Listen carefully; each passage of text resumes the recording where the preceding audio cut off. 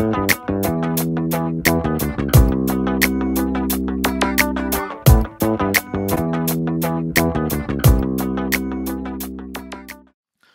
folks, welcome back to another episode of Run Yogi Diaries. This is your host, Santosh Shiva. I'm so stoked to bring you the 50th episode today. And for that, we have a special guest. He has been kind of my personal running guru ever since I started recreational running about 12 years ago.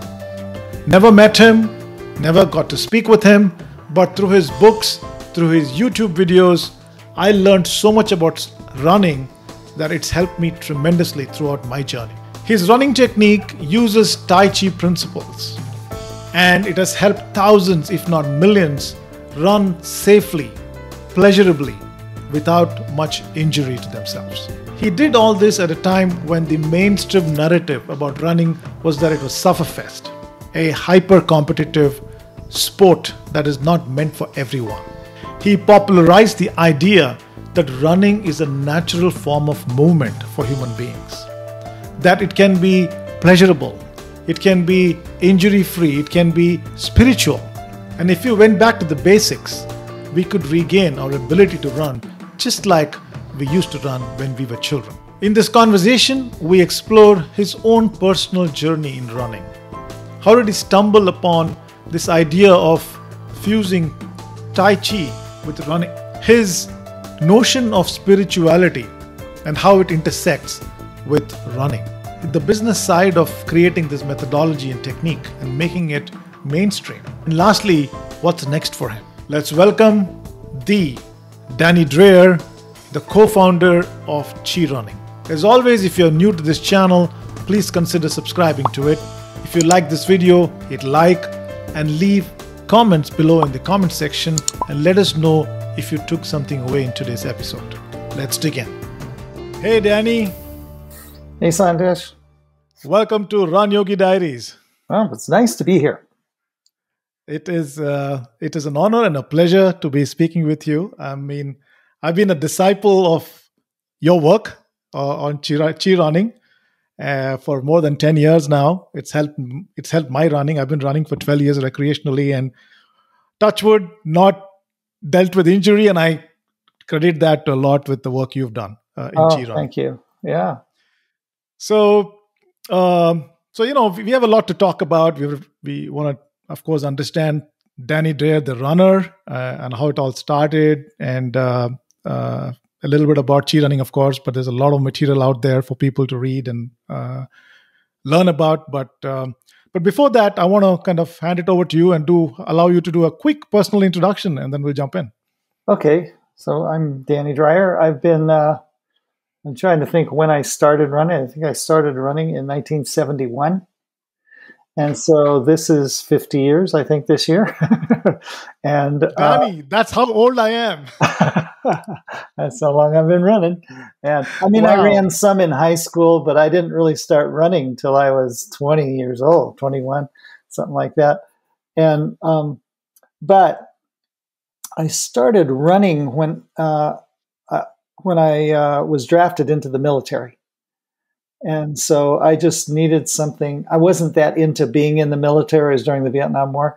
And so I was really not into that war or the whole scene. And so, but I was drafted. There's not much I could do about that. And so I needed something to kind of just settle me in, and something I could just do for myself in the midst of pretty weird surroundings. And so, so that's when I started running, and I just really loved it right away. And I just kept doing it from then on. Right now, I live in Asheville, North Carolina. Been here for 15 years. And when I started ChiRunning, I grew up in Boulder, Colorado, and then moved to the San Francisco Bay Area. And that's really where ChiRunning was started, invented, and everything. So when I was there, I was in that area for like 9 years, and that's where it all started. It actually started in the Silicon Valley, Wow. As a lot of other things have started in the Silicon Valley. And it was a nice thing because when I had the idea to start ChiRunning, new ideas really take hold in California. I hate to say it, but that they are really supportive of entrepreneurism and new ideas and trying new stuff. And so it was ideal place for me to start that. And, when I was in Boulder, that's when I started doing ultra marathon running. And, my ultra marathon running was really right from the get-go was really more of a spiritual practice than a physical fitness thing. And I'd been running, when I started ultra running, I'd been running for 25 years already. And I'd done tons of trails, grown up in Boulder. That's all I did was run in the mountains. And but then I ran into a spiritual teacher who actually used running as a way to break down barriers, Mm-hmm. And this was in Colorado? This was in Boulder? Colorado. So the whole premise is that if you really want to learn about yourself, run farther. You find out what your limits are. You find out how deep, how to dig deep if you need it. You learn how to deal with pain. You can experience, incredible highs, if you're doing it right. But there's a lot to it wrapped up in that. And that all comes with more mileage, And so when I was doing ultras, I was averaging about 90 to 100 miles a week in my normal running. And then, and I ended up running I think I ended up running 43 ultra marathons. And this was, I started after 19. Well, my first ultra marathon was in, I believe, 1991. So I didn't do ultras until I was 45 years old. And I didn't run competitively ever until I started doing ultras. And there's an interesting thing about that. And I thought, well, I wanted to do ultra running. And so I also, aside from the spiritual practice, there was a thing that got me into it. And that was, I was a decent runner back then. I ran quite a bit of trails. I was strong, agile. I could do all of that stuff. But at 45 years old, I wasn't sure if I was ever going to be competitive, be a competitive Mm-hmm. runner. And so I went to the record books and I started looking at, I can run an 8-minute mile. I can run 10 miles at an 8-minute pace. Where would that put me nationally, And so I started looking at the distances of races and the average finishing time, pace per mile. And I said, so as long as I stuck with 8 minutes per mile, I was not competitive at anything until I got up to over a marathon. And then for my age group, an 8-minute mile was like right in the window. So I said, well, if I could run, I want to build up to an ultramarathon distance, if every time I add on a mile to my long run, I just add on another 8-minute mile, I said, well, that should be able to work, And so I started adding miles, and eventually it took me, from the time I decided to do my first ultra, from the time I thought about it, was 3.5 years. So it took me 3.5 years to go from running 10 8-minute miles to running 50 8-minute miles. Okay. I didn't do a 50K first. I didn't do I didn't even do a marathon first. I never ran a marathon until after I was done with ultra running. It's so funny. I started with ultras. And so my first ultra marathon was 50 miles, and I did it in about 6.5 hours. Wow. And so for 25 years, right, almost 71 till this point, you were running more casually, like, maybe 5 miles, 10 miles every day. And you said, you hit 100 miles, almost 92 miles a week. So it was more like you said, so there's some gold in what you said, right? So I want to spend some time on that, about the spiritual side until you hit, the competitive side. Yeah. And a lot of times, they are kind of, in a way, contradict each other when someone like us think about it, right? So to start with on the spiritual side, let's spend a little bit on that in terms of what called you to that. What about it was appealing? Well, I was always into meditation. I think I started doing meditation in 1971 also, when I started running. And I really liked it. And I really liked the internal stillness I felt from doing meditation. But I realized something back then, and that is, like, in the 70s, all these gurus were coming over from India trying to teach Westerners how to be quiet, right? How to be still. And that's a challenge on a good day, right? And so, and I thought about it, and I thought, well, because I'd been to India, and I thought, well, in India, they kind of are grounded in this kind of internal stillness. There was a lot more of it there than I ever experienced here.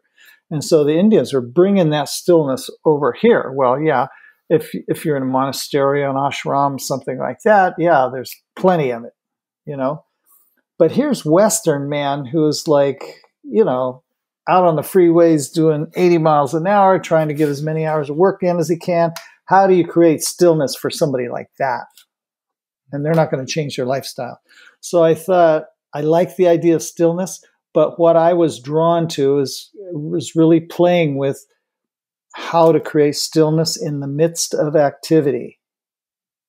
And that is not something that was being taught back then. It was just either activity or stillness, one or the other. Right. But how do you develop that sense of stillness inside you, and then bring that into your activity, so that then any activity becomes a meditation?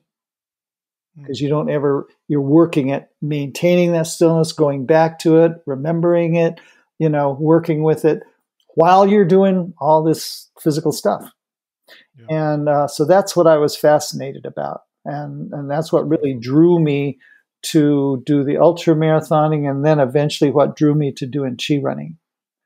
Because it's beautiful, and I think a lot of us who are running will relate to what you're saying. Because for me, when I go out and run, after maybe a third or fourth mile, one gets into a rhythmic, almost a rhythmic state of being, and all your thoughts have dropped off, all your worries have taken a back seat by then, and you are getting into that meditative state. And what you say really connects here, it resonates a lot. And and you can take that developed stillness after that run, and come back and continue with your life as usual. It could be a job, it could be a profession that you're in, right? That's beautiful. There's a lot of gold in there. The one thing about doing a practice like this that is, well, running, for one thing, running is in your body.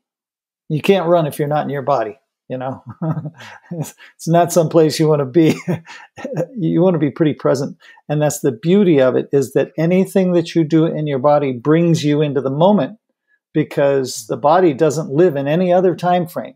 It's like, talk about the here and now. One way to get absolutely into the here and now is in your body. And so running is perfect, or walking, or whatever brings you into your body and out of your mind so much, because I was in, as a seeker, as a spiritual seeker, I had been through many spiritual groups, and many of them just seemed too heady, too intellectual and airy, and like not grounded in the body. Yeah.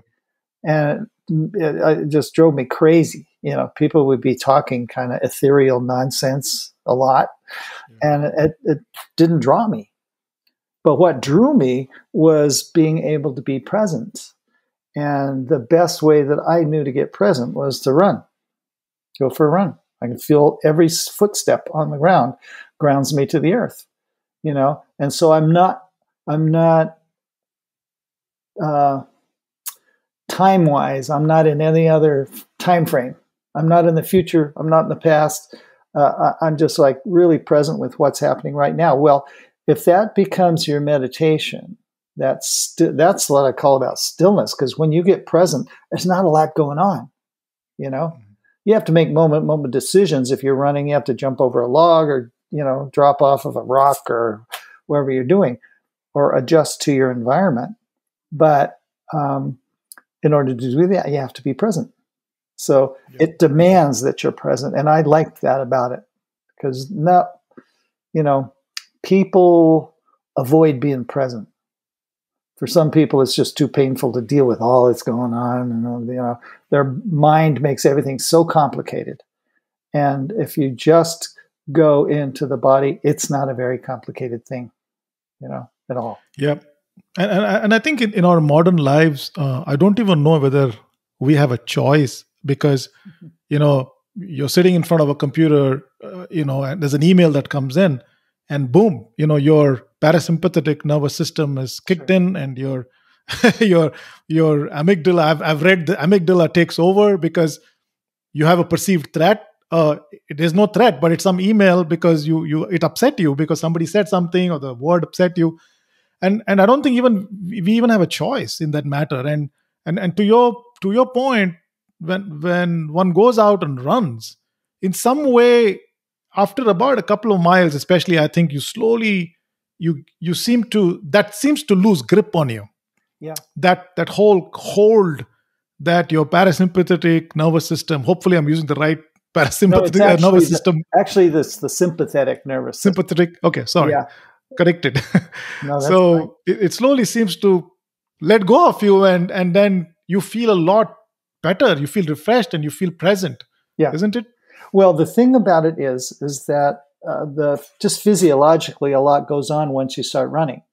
Okay, so you start breathing more, and if you're working too hard while you're running, if you're really pushing hard, I know lots of people who do CrossFit and people like that are just going, if they don't get a burn, they don't feel like they got to work out, right?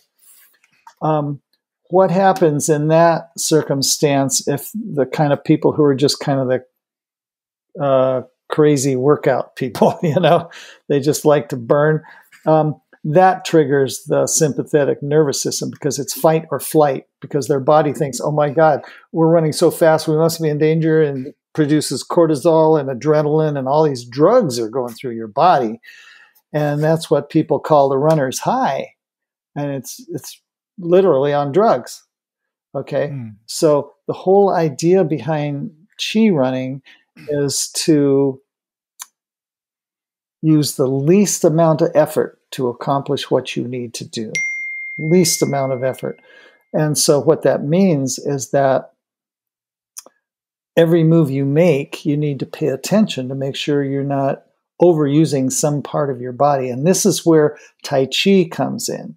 This is my practice of Tai Chi. Once I started taking Tai Chi classes, oh my God, that was 1997. And once I started doing that, it totally rocked my world, because in Tai Chi, you were always moving from your center. It's not so much about your mind, but it's you're moving from your center, and your mind is only used to set up what it is you want to accomplish. But then it kind of directs your body to be. It's like your mind is the driver and your body is the horse and carriage, Mm-hmm. And so if your mind can really direct your center to move, then the rest of your body goes along with it. And if your center is moving, now physiologically, if you move from your center, that's where all the biggest, strongest, most long-lasting muscles are, all your core muscles, And if you rely too much on the peripheral muscles, that means that there's little tiny muscles doing a big job. Yeah. So when you think about learning how to relax and only use the amount of muscles you need to accomplish what you want to do, then you would almost never use the muscles in your lower legs or your feet or your toes. But if you really look at the history of running, where do most injuries happen? Running injuries from the knees on down, right? So they happen, you get knee pain, runner's knee, Achilles tendon problems, calf pulls, plantar fasciitis, Morton's neuroma. I could go on and on. They're all below the knee. Okay. And that's because people, they're in fight or flight. They're using those little tiny muscles to sprint or to push off with their toes or to like get the job done. And it's not the way to go about it. That's requiring an awful lot from a little tiny set of muscles. And in Tai Chi, it's just more, I always tell people Tai Chi has set up the body in a much more Marxist way from each according to its ability. So you wouldn't ask a huge amount from a little finger, but you ask, the most is required from the bigger muscles. As you get more peripheral, more distal from your center, less and less is required. Mm-hmm. And so the idea is if you rely more on your central part, then all those little parts can relax and actually only do the right amount that they're required of. Okay. And so it just makes so much sense to me when that hit. Yep. And that's when I transferred into my ultra running what I was learning out of Tai Chi. And all of a sudden I could run 50 miles without feeling like I had run 50 miles at all.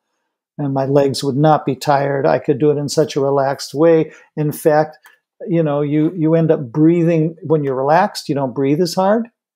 When you don't breathe as hard, your breath actually goes deeper. And I've learned to belly breathe while I'm running, nose breathe while I'm running. All these little tiny adjustments you can do to make your body not only run more efficiently, but actually operate more efficiently. You know what I mean? People can talk about efficient running, but they don't think of adding in their breath work to it, or, mental focus, or all the other things that actually make your body accomplish something in a much easier way. Yeah. So ChiRunning is set up to take somebody through all of those little pieces so that eventually the idea is to have your body running as a unified unit, so one part isn't overworking, one part isn't taking the job of another, everything is absolutely cooperating with every other part. And not only that, but the better you get at it, the more all of that unit, what comes into play is your response to the environmental requirements. If you're going up a hill, you don't run the same as you do when you're running downhill, or when you're running on the flat, or if it's hot out, or if it's cold out, or, so you're constantly adjusting how you interact with your environment.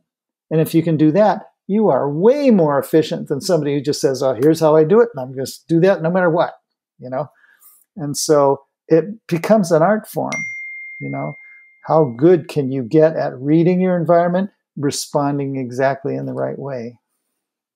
Yeah, that's so beautiful. That's so beautiful, Danny. And what I'm also hearing is, first off, I didn't really connect the nervous system and running too hard, the connection. For me, it was more of, we are working, we have this life, day-to-day life, and we are constantly thrown these stimulus, which causes us to act in a very automatic fashion. But I never really connected the running technique itself. Also, what's beautiful is, in what you're describing, it's coming from within. It's a natural expression, rather than, I also see a lot of times, you have these methods and tips where you have to go and force yourself to do something. Yeah. And then it's not possible, because first off, I think most of us forget running after our childhood, right? And we spend most of our adult life sitting or walking or doing nothing much. But right. And then we suddenly start running, and in what you're describing, it's almost finding one's natural way of movement, and it leads to this form of running that you just described. Almost also, one of the main things I try to teach people is how to listen to your body.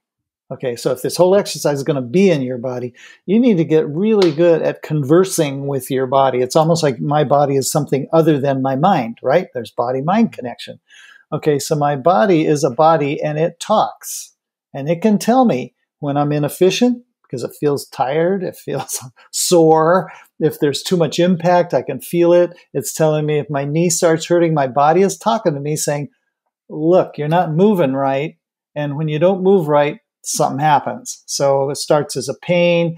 If you don't listen to it or make a correction, then that pain turns to an injury. If you don't listen to the injury and you try to run through the injury becomes debilitating. So then your body just goes on strike and says, you're not listening. That's our only choice, And so it is really the one of the bottom line prime things I want to get people to do is to listen to their body and then learn how to respond to their body instead of overriding what their body is trying to tell them. I remember being at a marathon expo. It was in Chicago. And I was walking down the aisles in this big expo. And there's a big, huge red booth, big red sign. It was for Advil, right? And the sign says, when my body starts to complain, I refuse to listen. That's like the last thing you want to do, So they want you to just pop an Advil so you don't have to listen to your body. And I'm like, I sat there with my jaw dropped, like, whoa, really? So the whole idea is to learn how to talk to your body, learn how to listen, learn how to respond with the right thing. So that's why technique is very much like a language that you learn to communicate with your body or with the environment. And I tell people it is really like it's similar to like somebody learning a foreign language, right? So when you first learn a foreign language, you just start with basic vocabulary words. You got to memorize vocabulary words. So in ChiRunning, that's just the basic parts of the focuses. How do you hold your hands? How do you hold your arms? How do you land on your foot? The little pieces. Those are like the vocabulary words. And then eventually, as you're learning you learn to read or you learn to converse with somebody. So you're stringing a bunch of words together and then you kind of make sense. Okay. So then in a run, any given run or a race or whatever event you want to do, then you're stringing together all of these focuses. So it becomes more like talking. It comes like a conversational thing. It's like a physical conversation. And then you do that enough, then all of that conversation gets in you to where you don't need to think about the words every time you start talking or you start thinking in the new language. And that's when you're really getting somewhere with it. And then at some point, when you can really express just about anything you want to express, then you could even write poetry in another language, learn to speak in emotions and feelings and concepts and ideas. And so with the ChiRunning, you start in stages and you start with just learning the focuses and then you string them together for a nice run so that you're efficient for 45 minutes. And then eventually, if you want to get into competitive running or events or anything like that, you learn how to interact in a way to where you're really communing with your environment and responding moment to moment all the time. And then there's even another step where it really becomes more like a dance, creative, and where you can really have fun. And then you can let go of what you're doing and just feel like I feel like I'm being run. You know what I mean? I'm not the runner anymore. He's disappeared long ago. But I'm just kind of sitting back like I got this big video screen on, and I'm just watching the trail go by. I'm grooving on the mountains, whatever's going on. And it's not running, It is very different than what people experience as running, It's beautiful. So it's this whole progression, you can shoot for any part along the way, any level you want to get to.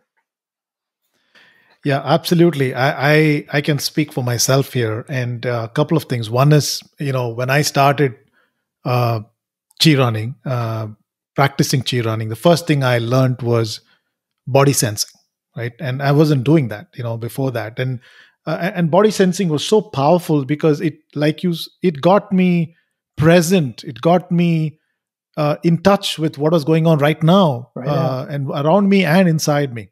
And it was so beautiful. That itself was so beautiful. And it naturally propelled me to get better at it.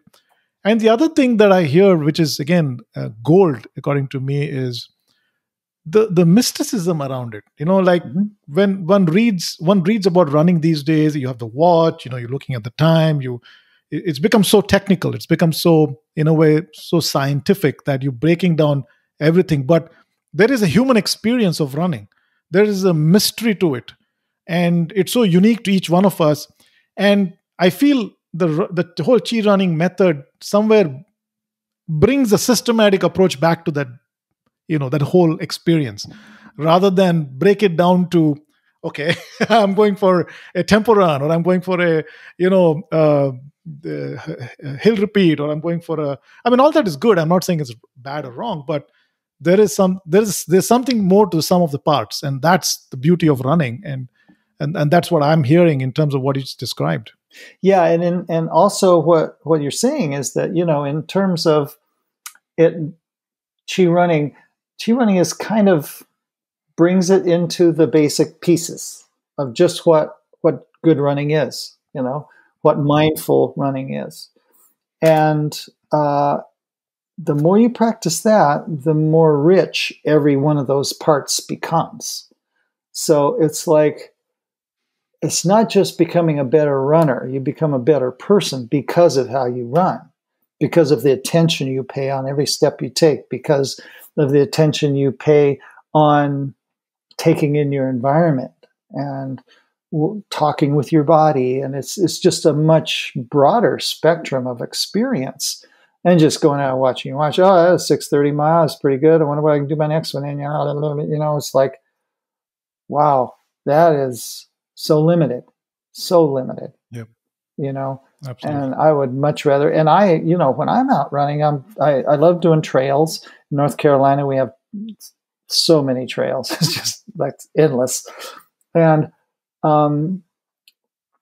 many runners have a hard time stopping in the middle of a run, right? It's like, that's like a sin or something like that.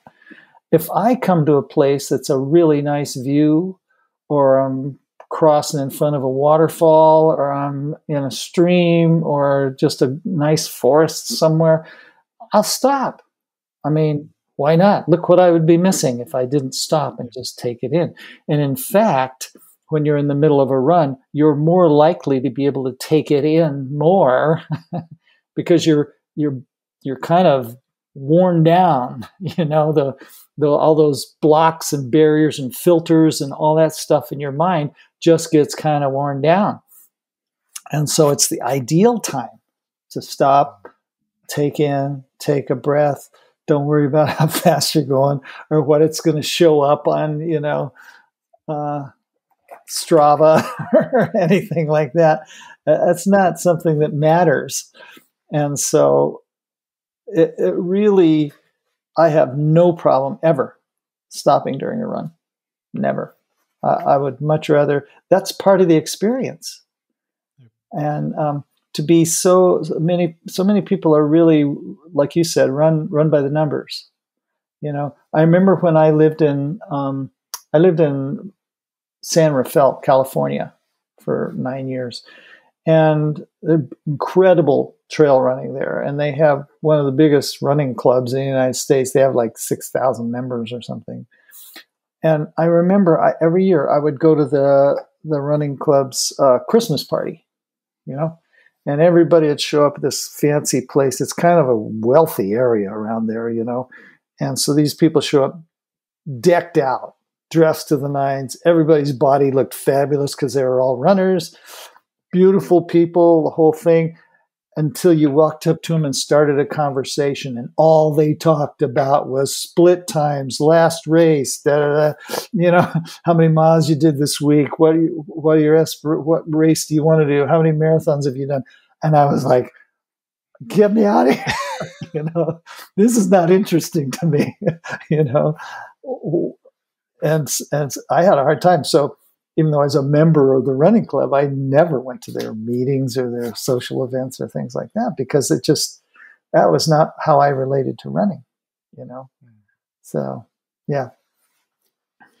Yeah. And I think, running itself, one of my favorite books is Born to Run, and where I took away one core thing I took away from that book was how much running is such a fundamental thing about for a human being, right? Yeah. In terms of the way even our physiology is designed, in terms of being able to run slow and sweat and breathe at a certain level and keep going for a long time. And so it really got me connected with running is just not an exercise. It's a fundamental way of being for human beings. Yeah. And adding to what you're saying, it's, for most of us who've lost that, it's a great way to get back in a meaningful and safe way.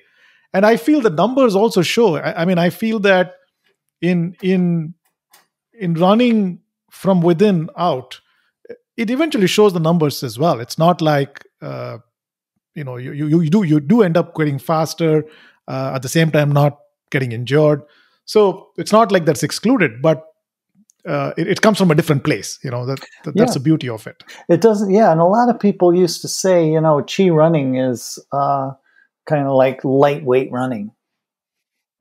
Because our emphasis wasn't on speed. But the funny thing is that people ended up being able to run faster without pushing, without driving hard, without building big muscles, without doing tons of hill intervals or wind sprints or things like that.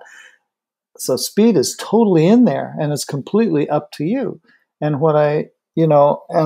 and that's what one thing people started realizing is they could run any speed they wanted to run, and their level of perceived exertion did not go up significantly, did not go up like they expected it to. And so it is such a different approach that people get kind of thrown back of like, wow, this is way easier than I thought it would be. I should be working harder, otherwise I don't feel like I'm getting a workout, But it is, you end up enjoying it a lot more when you're not hurt or suffering. Or I remember talking to some guy who did CrossFit, and he said, if I'm not sore every single day, there's something I'm not doing right. And I went, if you're sore every day you're doing something wrong. Why would I want to be sore every single day? I mean, when you think of injuries or soreness to your muscles or things like that, usually there's only a couple of reasons why your muscles get sore. Either you're misusing them, that means using a muscle for something it wasn't intended to be used for. You're using it beyond its current conditioning. Okay. And if that's the case, then it's fine to be sore maybe one day, but you don't want to be beyond your normal sense of conditioning every single time you go out to run.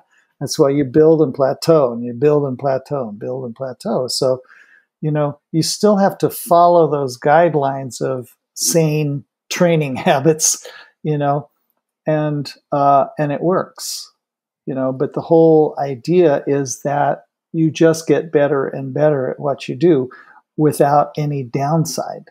And that's the beauty of it. There just isn't a downside, And you've been at this ChiRunning thing for quite some time now. But initially when you started it, right, first off, you were a recreational runner, you were exploring this on your own, and now you come up with this method, you publish a book. How did you manage to kind of navigate this industry? Because there's a whole, I'm sure you had to deal with a lot of challenges there. How did you do that? Oh, we got so much pushback. It was crazy. When I first started teaching ChiRunning classes was 1999, right? And our book came out in 2004, I believe. So in 2004, I'd already been teaching for 5 years, and so I was kind of getting it into a system. And then our second edition, came out in, I believe, 2009, 5 years later. And there's so many things I learned that I had to totally, not quite rewrite the whole book, but a lot of adjustments I had to make, because even still, ChiRunning is a work in progress. I discover things every single week that I hadn't thought of before. I try something new, and it works better. And so then I write it down. I send it off to the instructors. I let them know, okay, try this with your students. But what happened to me is that I was an ultra runner, and I was doing pretty good at it, but I was working hard at it. It took a lot out of me to run an ultra back before I did ChiRunning. And I always noticed that if I was doing a 50 miler, there's inevitably some guy would pass me at about 35 miles and looking fresh, looked like he just stepped onto the course, like he cheated or something, And I go, what is he doing that I'm not, And almost without exception, every one of those people that passed me was falling forward. They weren't running upright. They were falling forward. And, when you get tired, the first thing you do is come upright. And then you start reaching with your legs, overstriding, pushing with your rear leg, just working too hard. So the more tired you get, the more tired you make yourself, And then pretty soon after that occurrence, I started taking a Tai Chi class, my first Tai Chi class. And the instructor, all he did was for the first couple weeks of the class would have me just stand there. All the rest of the class, it was an ongoing class. So I came into the class, he says, okay, come over to the side. And he took me aside and he says, okay, I want you to work on posture. Here's what you do. You line up shoulders, hips, and ankles, do all that, stand there. Okay. The class was 2 hours, right? I would stand there for 2 hours, twice a week, just stand there. Every now and then, every 20 minutes, he'd come around, correct me, adjust a little bit, move something here, and go back to teaching the class. I did this for 3 weeks. And I thought, I'm paying good money for this. Why am he's just having me stand here. But then I really realized that he was creating this really nice axis of my body that wouldn't change if I tilted forward or anything like that. And I realized at the same time, remember I told you that I was watching people who had this forward fall. Well, I took this alignment and threw a forward fall into it. And all of a sudden, lights just started going off in my head like, oh my God. So in Tai Chi, you keep this central axis so that when you move, you're always moving around this central axis. And that makes your moving more fluid, and you're always engaging your core to hold this axis. You're moving from your center. So if you want to turn your body, you turn your center. If you want to swing a punch, you turn your center, and your arm goes like that, right? And so when I applied that to my running, the very first time I did it, I went out for a 5-mile run. I came back and I literally didn't feel like I had gone for a run. In fact, I went out and ran 2 more miles because I didn't get a workout. I better go out and run. And so that clued me into like, whoa, there's something really important here. And my Tai Chi teacher would tell me that the reason why you do Tai Chi really slowly, when you learn it, you see people doing Tai Chi, they're just barely moving their body really slow. And he said, the reason why you move slowly is so that you can feel all the nuances of how your weight shifts, how you use your center, how you step, how you balance yourself once you step. It's on slow motion. So you can actually feel yourself going through the changes and adaptations of doing something different. And he says, yeah, you do that for a number of years. Then, instead of Tai Chi, instead of doing this really nice, graceful thing, if you speed it up, all of a sudden, it's lethal. Okay. But you can't do that right off the bat, or you'd be off balance. You would be using muscle. You'd be, just not efficient. And then all these lights went off in my head of like, okay, got it. So the first thing is to learn the technique and to do it slowly. So I told people when I was teaching them how to run, if they were some guy would come to me and say, okay, I want to run a sub 3-hour marathon. And I'd go, which year? You want it this year? Forget about it. You want to do it next year? Maybe, you know? And I would have these speed demons slow down and really work at their technique in just a nice, easy gear, second gear, you know? Just really get the motion down to where you can perfect it at that shorter gear. And then all you do is relax and change your angle of fall, right? So if you fall more forward, the only muscles you're engaging to go faster are your core muscles, which are holding this column straight. That way you don't bend at the waist and lose power. So the faster you want to go, the more you have to engage your core muscles. But the faster you go, the more you need to relax the moving parts. Hips, ankles, knees, shoulders, arms. So it's this really interesting thing of the faster you go, the more you engage your center and the less you engage your distal parts. Less. That takes a while for people to get because they think to go faster, they need to push harder. No, you just change your angle of fall. You will go faster. Gravity will pull you harder, you know? But that's where it gets into being this really nice. It's not just a balance, like a balance point where you're not too far forward and not too upright. You keep that balance. That's the window of opportunity in there. Just not too much, not too little. But it's also a balance between how much core you engage and how much distal muscle you release. There's a balance there. And so the more I studied this, the more I started really relating to this whole thing of throughout Tai Chi and Taoism, they always talk about yin and yang, right? And yin and yang are not opposites. They're two sides of one coin, you know? And the yang is a real expansive kind of energy, right? The yin is the contractive energy, but everything has both. Everything in the universe has some element of both of those. Okay, so as you fall further forward, your yin is your center. Everything's gathering to your center. But the more you gather to your center, the more you draw away energy from the outside, from the distal, peripheral parts.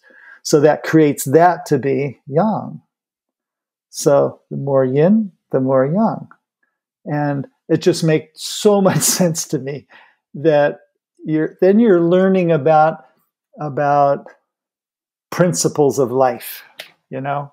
That's what you were fascinated about in this, you know, is that, okay, how does that transfer into life? Well, geez, you know, anything you do in your life, you can do better if you're in your body, whether it's asking for a raise or coming up with a business plan, having a relationship, going out on your first date with somebody, doesn't matter. You'll have a better time if you're in your body and not in your head. And you can also do better throughout life if you have some kind of a relationship and a balance between output and intake, you know? And so I started just seeing this running practice as just involving everything, you know, as being, so your running is more like a study in how to learn about life. And that's when it really is very practical stuff about life, you know? So it's been a fascinating, really fascinating trip, you know, because like I said, I'm discovering new stuff all the time, new relationships, some kind of balance that I hadn't thought of before, or, you know. Beautiful. And from a business point of view, right? Because, you know, you kind of pivoted this and you made this a practice, your profession. So did you have early success with some runners? How did it spread? I mean, it seemed to have caught on, became a mainstream conversation by 2009, 2010. Yeah. And so what in your opinion helped that? Is it because some of the initial runners you trained just went out there and they were experiencing this, or how did it happen? I would say the number one reason it happened is my wife. Okay. She's a masterful business person, comes from a marketing background, knows how to work with people individually or in groups, knows how to work through businesses. She knows how to work with one person who is in contact with lots of people, and the principle of how do you spread an idea. And she is. I mean, I am not a business person, but she is the master of all of that to expand it. And she even said, when I first came up with the thing of ChiRunning, she said, "There's a book in this." So she came from a publishing background too. So she said, "There's a book in here." And I said, "I can't write. You kidding?" And so she used to get a newsletter in the mail. That was back before digital newsletters. She got a newsletter from a woman who was just kind of blogging about being a single parent raising a kid in New York City. And she was trying to do the right thing by him, give him a good diet, all this stuff. But I loved how she wrote. She wrote like she was sitting across the table drinking coffee with you, so conversational. And I said, well, I could do that. I can talk, And so I would just write like I would talk. And then my wife read the first newsletter I wrote, and she goes, "You can write." And that was as big a surprise to me as it was to her, And so then we started doing newsletters once a week, and then I would go and meet with, Team in Training. I don't know if they still have that, but there was a big training group all over the United States. They had huge groups Leukemia Society, they would get donations. Anyway, back then, I would just volunteer to give them a form clinic. They would meet on Sunday mornings in San Francisco. There'd be like 1,000 people at one of these things, So I'd take my clipboard with me and I would give a beginning talk. And back then people would just give you their email address. And so I'd just pass around this clipboard while I was doing the whole thing. I'd come back and I'd have hundreds of people on the list. And so that's when then my wife said, "Okay, you got to write a newsletter." And so every week I wrote a newsletter, sent it out to this base, and advertised when the classes would be. If you have a friend, bring a friend, you get a discount. I mean, it just very organically grew. But that being said, when we started really making headlines, was really, I think the one thing that really helped launch us was there's a magazine called Ultra Runner Magazine. And they had me write, I wrote an article for Ultra Runner Magazine it was called The Physics of Running. And nobody ever really broke down running into physics. And I've always been fascinated by physics, how it works. And so I wrote this whole article about the physics of running in terms of how it's done through ChiRunning. And it got more hits than any other article they'd ever had, and that spread us right away. And when we published our book, this was interesting. So not only did my wife really do everything to initiate the business, but then when we first published the book, it was picked up. It was there was a book review written by the Washington Post. Some guy who was a runner just happened to read this and wrote a review about it. Well, it was picked up by, hundreds of affiliate newspapers all across the country. So that alone right there helped get us visible. And then the other thing that my wife insisted on was that she said, if you're going to launch this book, there's two other things you're going to need by the time that book is launched. You need to have an instructor training program in place, and you need to have, so with the book is instructor training and classes. You need to be starting classes, and the instructors need to be teaching classes. And so she said, you don't want this to get just taken by anybody and they could just, make it big. It's what happened to spinning. The guy that invented spinning was didn't brand his spinning, and everybody, their grandmother took it up and did their own version. And he lost that whole opportunity. So she was always into containing it and, keeping it. And then when I did teach instructors, I had to come up with a way that people could replicate how I taught so that they didn't just have their own version of ChiRunning. They had to follow very specific lessons and sequences and stuff like that. And that has worked all these years, 21 years it's been going. And the instructors are still teaching exactly the same, whether they're in the Netherlands or in South Africa or Australia, wherever they are, they teach the classes exactly the same. And that's been why it's been successful in so many ways. Beautiful. That's a lovely story. And even the name is very smart. ChiRunning. It's very catchy. Yeah. It just grabs you. Yeah. By the name, it's like ChiRunning. What is that? Even if you're People not have someone said that they walked into a bookstore and they said that name just jumped off the shelf. Yeah. So beautiful. So what's next? I know you've. I read that you've retired. And so what's next for you? Well, what we did was last year we turned over our business to a number of our master instructors. So there was 4 of them that approached us that wanted to just buy the business from us and run it. And we were like, my wife and I are getting older and we didn't want to be, running the business forever because we did it for so long. We're just done with it, And so they're taking that over now. And so that's my wife. So what we're going to do is we'll still be involved with the ChiRunning and ChiWalking. There's my wife I've been talking about. How do you do? Yes, the brain behind the business. The brain behind the business.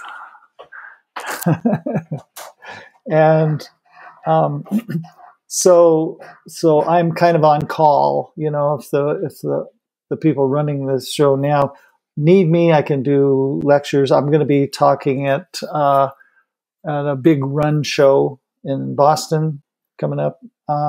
And I'm just totally available to be a speaker and just do that kind of lightweight stuff. And rather than teach bunches of classes, I still teach individual clients. My wife and I just bought an RV. So we're thinking of going on to travel now that my daughter's gone. Our dog just died last week. And so we are totally on our own. I mean, that was sad, but she was so old that we couldn't travel.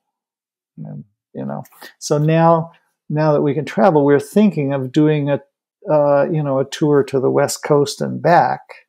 And what we would like to do, she teaches ChiWalking and I teach ChiRunning. So we'll just pick cities along the way that we never really had the opportunity to teach in because we always used to just hit big cities, Chicago, New York, LA. And so on our trip, we'll just say where we're going to be teaching, where we're stopping, and that'll pop up on the website and pay for gas. Beautiful. It'll be fun. That's nice. So that's what we're doing. And there's ChiRunning, ChiWalking, and ChiLiving. The ChiLiving is what we're going to be getting into, which is what we're talking about today. Beautiful. How do you take this stuff and put it into your life? How do you take it and put it into business, relationships, whatever you want to do? All the same principles really apply. But to learn the principles, you can learn them through running and walking. So get them in your body, so to speak. Yeah. Yeah. Beautiful. Beautiful. Thank you so much. I mean, that was amazing to be listening from a guru. Oh, you're a guru. You started off from a guru and now you're a guru. So it's beautiful. Yeah. Isn't that funny? Back when I was I'm a Westerner and I would follow these gurus from India. And then it was so funny was in 2019, I think, when I went to India, they were calling me a guru. And I was like, no, wait a minute, you got this wrong. I'm not a guru. And they go, you are a guru. And they would, it was so funny how it flipped. Yeah. Guru is basically a teacher. So an enlightened teacher. So no, you're one. So that's one thing I will say is I love teaching. That's what lights my day up, whenever I get to teach. So talking with you and your audience is stuff I love to do. I have endless energy for that. Thank you so much. All right. That's a beautiful conversation. I want to move to the last part of our conversation here, which is a fun Q&A round. I used to call it rapid fire, but it never is so rapid. So I just calling it fun Q&A round. You call it a pop quiz. Pop quiz about yourself. Cool. You ready for that? Sure. Hit. All right. Here we go. So the first thing I have for you is, what's the worst thing of being a pioneer? Worst thing a pioneer is that you get to learn everything the hard way rather than from somebody else, who's already done it. There's no new tracks in the snow. There's nobody who's tromped it before you. So it does take some navigation skills and you get good at learning from mistakes. Yeah. That's the worst. The best part is that you learn from your mistakes. The worst part is making the mistakes. I mean, it's just. Yeah. Yeah. Well said. Beautiful. What's your favorite junk food? Favorite junk food? Trader Joe's vanilla meringues. They're great. Oh, these are those 1-calorie ones. Yeah, these are like almost nothing. They're fat-free, and they're like this whole thing is like 22 calories. It's ridiculous. It's like pop it in your mouth, done. They're fun. They melt. So that so or the junkiest of the foods you eat is still very healthy. That's still pretty healthy. Yeah, I don't eat a lot of junk food, but if it is going to be tending towards junk, I want it to be healthy junk. Makes total sense. So, a place that you want to travel once the pandemic ends? Oh, I would like to. I wanted to go back to Europe. We have so many people, teachers and people over there that would just love us to come and do a tour of Europe. So that would be really nice. And, I was in India. I would love to go back to India. I loved that place. It was so cool. And so that's another place I would go. But there's places I haven't been yet. I've never been to New Zealand, Australia area, and never been to some of the countries in Central and South America, Colombia, Ecuador, places like that. Yeah. So we got to get the ChiRunning. I mean, I've been able to travel an amazing number of places teaching running. It's been really fun. That's the best part of it. But there are some places I haven't been yet. Yeah. Awesome. Beautiful. All right. This is something I might probably know what your answer is, but let me ask anyway. We'll see how close you are. The ocean or the mountains? Mountains. I thought you'd say that because you live there. Although I love sailing, and so even when I was in Boulder, I had a little sailboat, a little tiny sailboat, and I loved sailing just because it's quiet and it relies on your skill, your relationship to the wind, how you read it, how you play it. I've never done like big sailboats, but I love little sailboats, little fast sailboats. Awesome, terrific. But give me a mountain. The last one, which is my favorite. Sorry? Give me a mountain and I'm happy. Yeah. Yeah. So I think my guess was right there. But I just wanted to take a chance if my guess was right.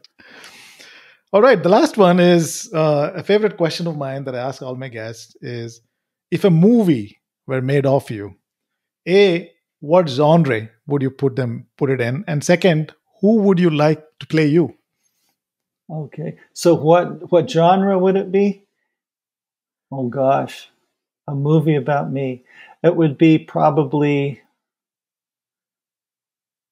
I would like the genre to be kind of a spiritual inquiry genre, And who would play me? God.